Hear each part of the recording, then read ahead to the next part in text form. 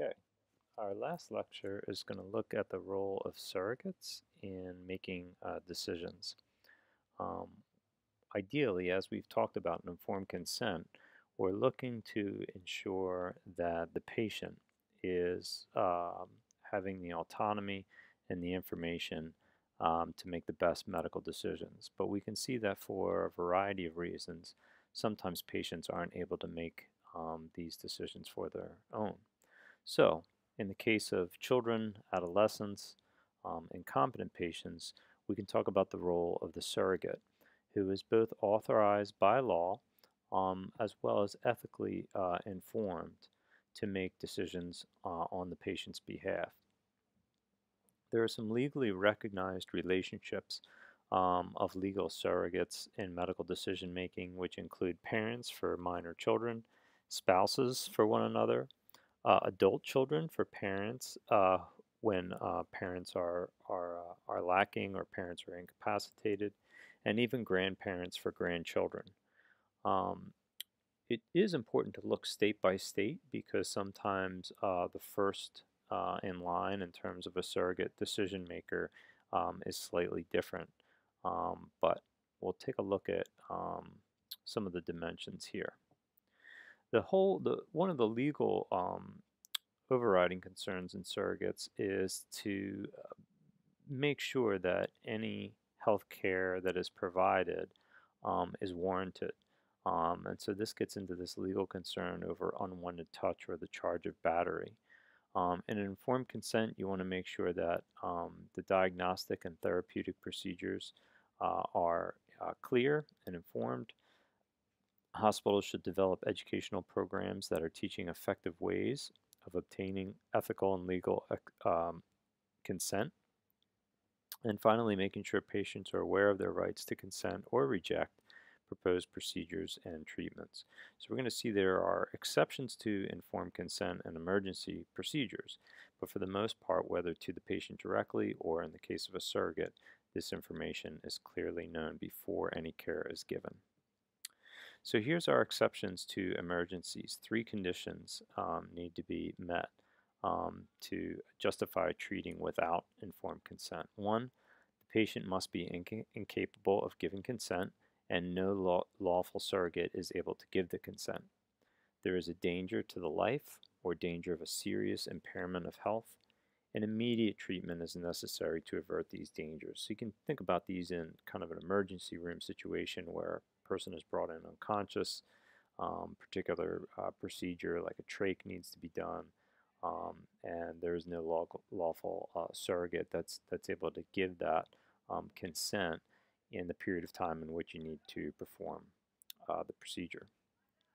There are exceptions in non-emergencies where we can talk about others who can step in. This is where competency is either non-existent or even doubtful.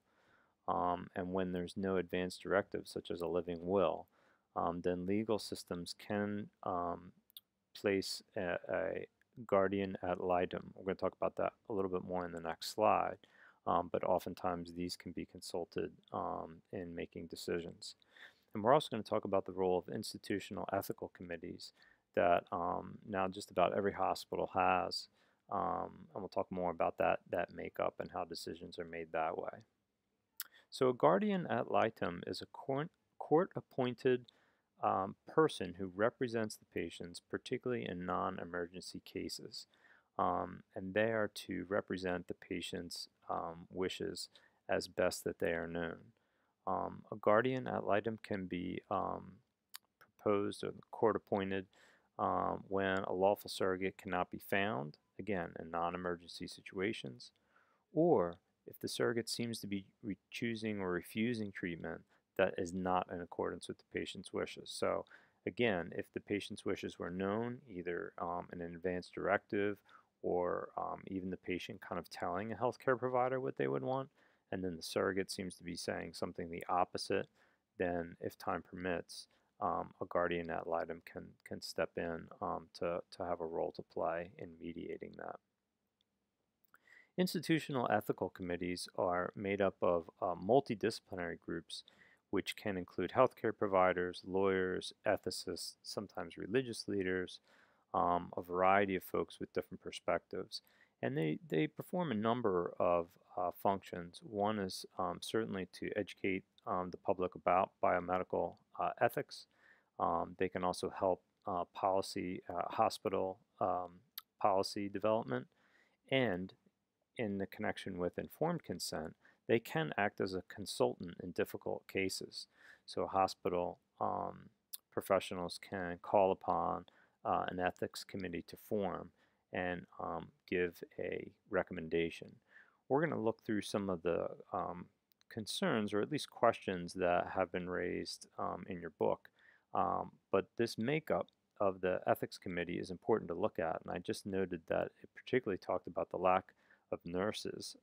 Again, this is not across the board, but in some ethics committees, they don't include enough nurses, and oftentimes nurses are the ones who have the most connections between family members and the patient and all the different, what we would call the moral agents or stakeholders in making a decision. Some of the other questions that the Hastings Center provides, some guidelines, is asking the question, when an ethics committee is formed and they review a case, is their recommendations optional? Is it merely advisory? Must the patient or surrogate consent to a committee review? I think these are all questions that need to be raised at the beginning, so there's an understanding of what's being reviewed. Does the committee consider only ethical problems? Oftentimes, obviously, members of the committee are not on standby, so when a committee is formed, what constitutes a quorum? How many available participants are really needed in order to reach a consensus? Do recommendations require consensus? Does there need to be uniform agreement? And will a written record be kept in the patient's records? So for the most part, I think your book is saying that ethics committees are helpful guidelines, but the clear way in which they are formed and how we understand recommendations and the makeup of the ethics committee is important. Ethics committees really began when there was some emerging technologies like dialysis machines, and there was limited resources, and sometimes they were kind of nicknamed the God Squad, in terms of making decisions about who lives and dies. But it should be noted that really ethics committees bring a multidisciplinary approach and can really be helpful in trying to bring stakeholders and viewpoints together in making a decision. We don't want to end this unit without talking also about informed consent and the right to refuse treatment. So the right to refuse treatment is very important and is based only on the competence of the patient. Okay, it's not whether the medical practitioners feel like it's the right or wrong decision. It needs to be honored. We can see that this become problems area, particularly in nursing homes, where many of the patients in these homes are threatened by dementia or other factors. And healthcare professionals in these cases should take the following steps. Admission. Before the admission, the surrogate must be made aware of possible future decisions, and they should be asked for written directives. And the importance of a living will or advance directives are really important in informed consent, because then you really have a record of those patients' wishes. We're just going to apply this briefly to the provisions in the Nursing Code of Ethics. And there were two in particular that jumped out to me. There might be more for you. But the section 1.5 talked about the relationship with colleagues and others.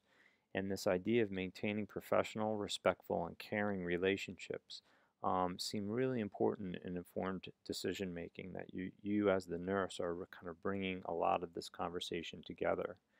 And 2.3 also talks about collaboration, where nurses ensure that all the relevant persons as moral agents participate in patient care decision.